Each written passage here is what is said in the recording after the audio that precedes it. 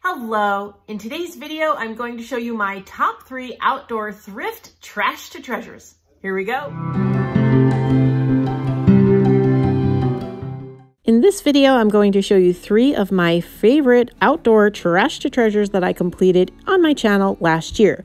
In this first one, I'm going to take these 2 popcorn tins that I got for free at a yard sale and turn them into planters. As always, I'm using my Rust-Oleum 2X paint and primer in 1 in flat white. So I go ahead and apply 2 coats of this spray paint.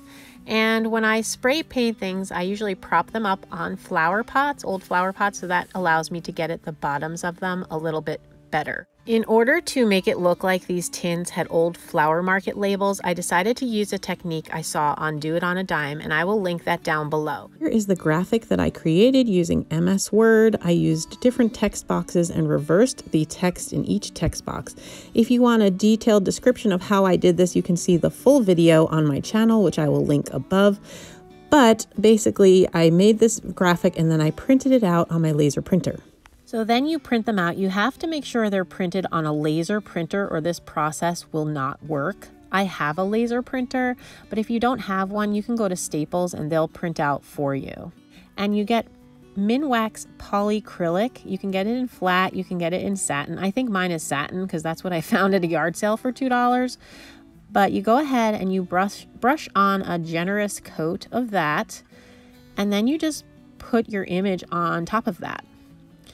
And you smooth it out and try to get all the air bubbles out. You use a credit card or, some other flat item to smooth the bubbles out. And then you want to let that dry overnight. And once it's been 24 hours, you get a cup of water and put a little on your finger and you just start rubbing off the paper. I also used a rag sometimes just to wipe it all off. But basically you rub the paper off and it leaves the print behind. Now, with this method, you're not going to get a perfect transfer, but it's a really great transfer and it looks a little rustic, which is what I was going for. I then finished the popcorn tins with 2 coats of Rust-Oleum clear coat, and when it was all done, I potted them up to put on my porch. I loved the way that they turned out. The magazine holder next to it is another one that I added the same graphic to, and I love the little set. And as an update, it's a year later now, and the graphics on these popcorn planters have held up against the Minnesota weather just fine. They look great this year, and I'm about to repot them with new flowers for this season. Let's move on to the next thrift trash to treasure, a patriotic mailbox planter for my porch. This project, I'm taking this post box that I found at Goodwill and turning it into a planter. The first thing I do is spray the letters where it says post and that little trumpet with this darker metallic color. You could really use any dark color. The purpose of this is so that I can sand off the white paint later and have it show through. To paint the post box white, I used Rust-Oleum 2X spray paint in flat white, and I used about 2 coats. Here I have my sanding block, and I'm just gently sanding off on the letters. They are raised, so it's easier to sand the paint off of them without damaging the paint of the post box itself. Now I'm gonna plant it. The good thing about this project is that it already has holes in it for drainage, so I don't have to worry about that. Okay, so I've got it filled. I left some space because obviously I'm putting plants in it. So, got it filled up. Now you'll see this kind of closes on me. So I have this flag from last year. So I'm gonna actually use this in here like this, and that's gonna help to hold up the lid. And it's in there pretty good. I don't think that's gonna come down on my plants, especially if I do that. And it'll go with my patriotic decor that I have going on my front porch. There is my little planted post box. It's gonna look great on my front porch. And here's what it looks like all set up on my front porch. I love to do my porch in red, white, and blue, and this was a great added touch. The next project I'm going to show you is my wash tub garden. This is the wash tub I'm going to upcycle into a wash tub garden. I have previously planted in this wash tub. I've done veggies in here before. I've done some flowers, but this project is going to be the cutest way I've ever used it. If you don't have an actual wash tub, you could use a large bucket, you could use a large flower pot, you could use an old sink. So first I go ahead and clear it out and loosen up the dirt. And here is the faucet that I got at a yard sale for $2.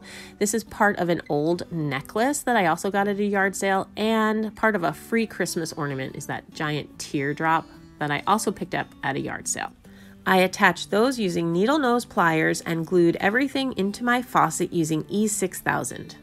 Now, you can put your faucet into your dirt in a myriad of ways. I decided to take the easy way out. I just used dowels that I got from Michael's, and I stuck ones that fit really snugly up into the faucet, and then I used that to just stick the faucet down into the dirt. You could put it on a block of wood. I wanted my faucet up high because I wanted the bead to be able to dangle over the plants, because the plants are going to grow and get taller, and so I wanted to make sure the bead didn't get hidden. But you could put it lower, you could cut those dowels, you could put it on a block of wood, you could stick it directly into the dirt if you wanted to, if you don't mind it being low.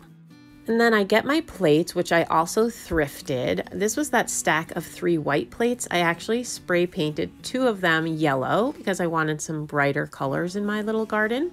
And then I got these cheap little china plates just for little pretty accents, and I put those in my wash tub. And you can see this is Sweet Alyssum. It's the only flower you need for this project.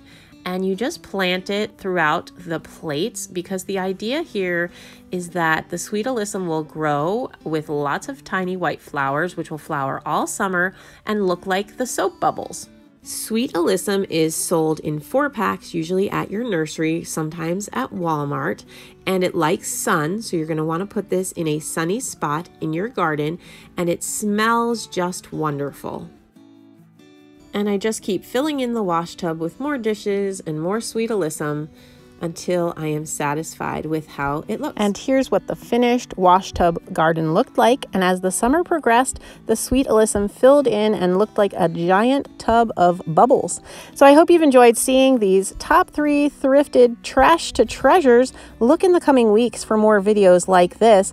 If you enjoyed this video, you might want to check out this video here where I make a grow sign, which I'm going to actually prep for the outdoors and use it in my garden this year. Thanks again for watching. Take care.